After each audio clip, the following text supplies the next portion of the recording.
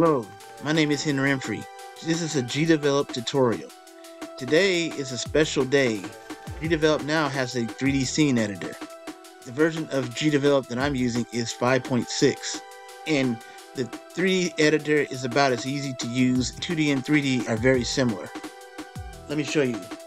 So in GDevelop, if you want to work with the 3D scene editor, you click on this 3D tab, and just like in 2D, you can click this add button. Let's say we're going to create a 3D box, and then you can make adjustments to the 3D box on what you want, how you want it and everything, and click apply, just like in 2D.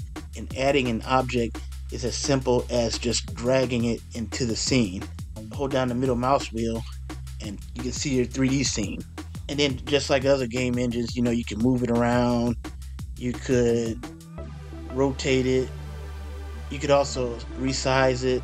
I'm going to click Control Z to put it back the way it was. And then you also got this properties panel where here you could also resize your object as well. Again, I'm going to hit Control Z to put things back the way they were. So now if you wanted this box to do something, you could go to your Events tab, click on Add Event, I click on Add Conditions, and just like 2D, exactly like 2D, I'm going to add a condition. So let's say if the box is in the X position, and that X position is less than, let's say, 1,000.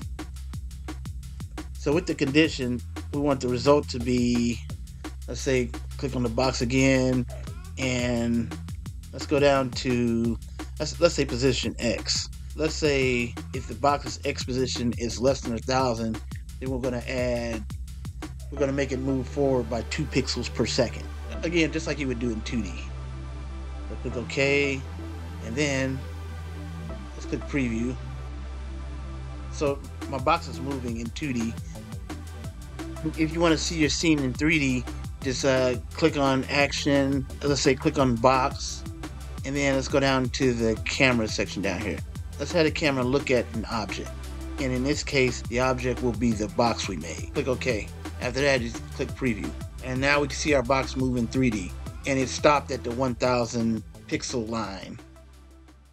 This is just to show that GDevelop has a new 3D editor, a feature that a lot of people has been requesting. The new scene editor isn't perfect, and I still gotta figure out ways to work with the camera stuff. But well, you all can experiment on that.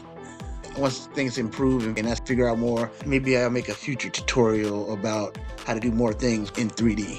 This 3D scene editor really is a game changer. GDevelop is one of the best game engines. I can imagine a lot of cool things is going to come out of this.